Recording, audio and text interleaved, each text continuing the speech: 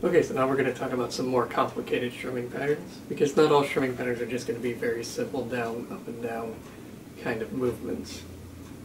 So the main purpose of a strumming pattern is not only so that the chord rings out, but to also maintain rhythm. And one important thing to note is that the right hand should always be moving while strumming, even if you're not letting the chord ring out. So for example, let me give you this strumming pattern.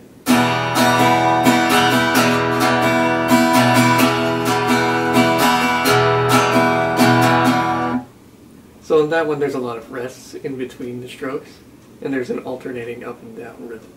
But the entire time my hand is just moving constantly like this, if you think of a metronome. So I want you to practice that. So just strum an E minor chord, or any other chord that you choose, and just go down, down, up, down, down, down, up, up, down, up, down, down, up, down, which will sound like.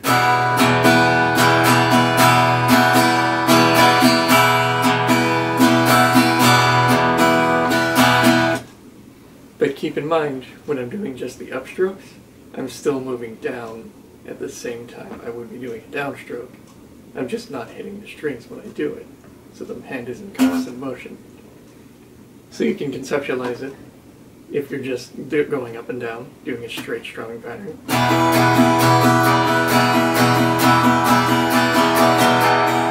Then just start taking away notes instead of adding. So.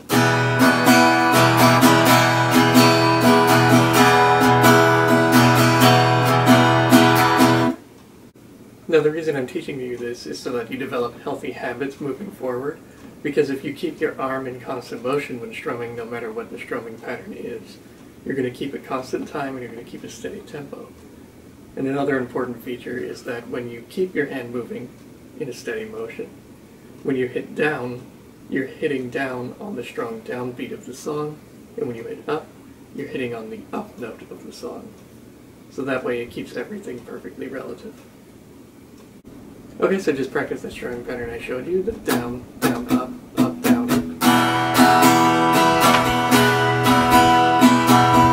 Until you feel comfortable with it, just make sure that you keep your hand in a steady motion the entire time, and that you're keeping perfect time. And I'm going to show you a David Bowie song called Space Oddity that uses a very special strumming pattern, just so you can see the application. Okay, so before we jump in, just let me show you the chords that we're going to use today. So the first chord in the progression will be the C chord, but it's going to be a very special C chord that's different from the one we used before, because it'll have the low note in it as well. So to play the C chord, you'll take your ring finger, put it at the 3rd fret of the E string,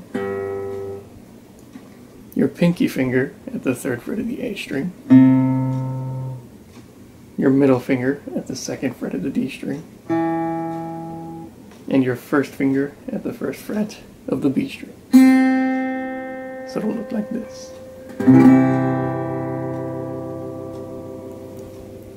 Now the next chord is the E minor chord, which is very similar to the E major chord we showed you before, but without the first finger at the G string.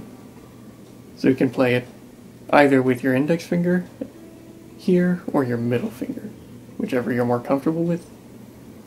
But you'll just fret the 2nd fret of the A string and the 2nd fret of the D string.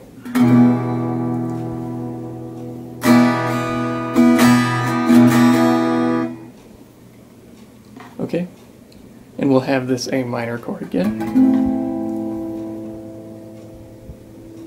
which is just the middle finger at the 2nd fret of the D string, ring finger at the 2nd fret of the G string, and index finger at the 1st fret of the B string.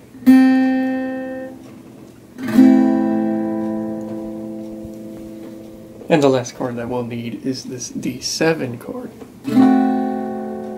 which is very similar to the D chord, but with one different note. So what we'll do is we'll put our middle finger at the 2nd fret of the G string, our first finger at the first fret of the B string, and ring finger at the second fret of the E string.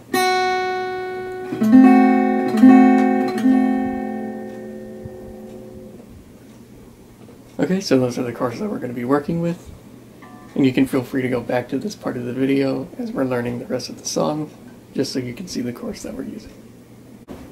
Unfortunately, the song has a lot of parts, so I won't be able to show you the entire thing today. I will, however, show you what's important to the concepts that we're learning. So the song has a particular strumming pattern, which sounds like this.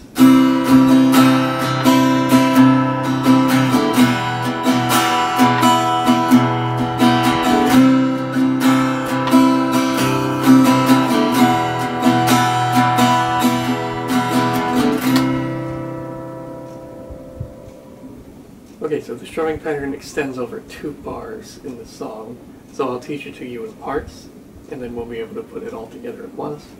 And just remember to keep the entire arm steady while you're strumming. Okay, so the first part of the strumming pattern goes down, down, up, down.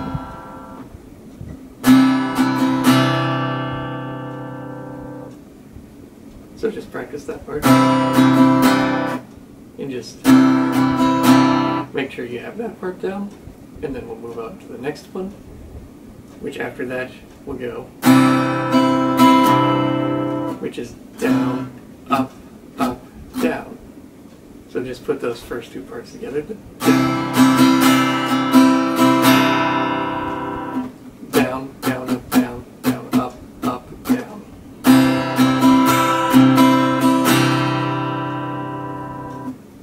And just keep the whole hand steady while you do that, so that the up strokes land on the upbeat and the down strokes land on the downbeat.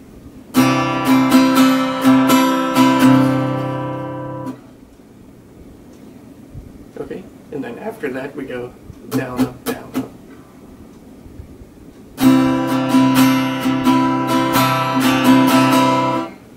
And that'll be the whole thing.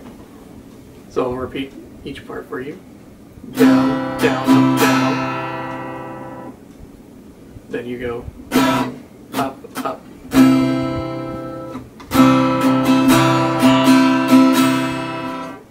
Then end on down, up, down, up.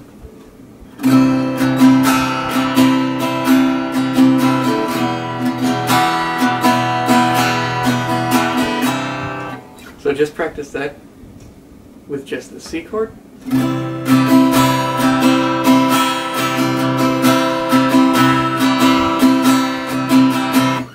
Before you start throwing in the other chords with it. Okay? So then the progression will just go between the C chord, the E chord, C, E.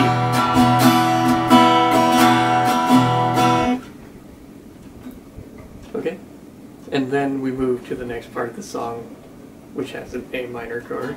And the strumming pattern is going to change slightly here. So you're just going to repeat the first part of the strumming pattern over and over again. So you hit your A minor chord. Then you'll take your pinky and move it over to the 3rd fret on the E string.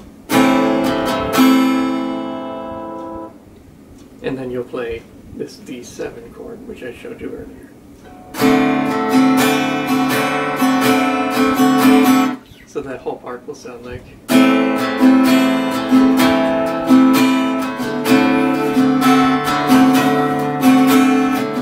And then you go back to that same part where you go between the C and the E.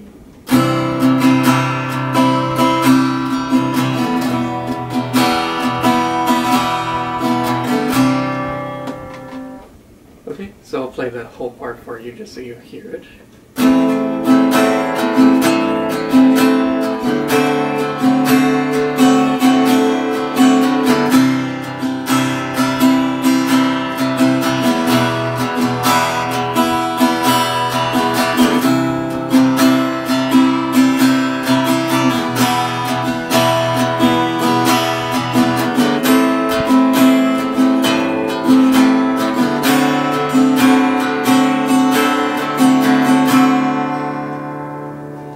so just practice with the techniques that I showed you today, and be sure to use that anytime you do a strumming pattern. It's good to develop healthy habits early on, so that way you keep them as you continue to learn guitar.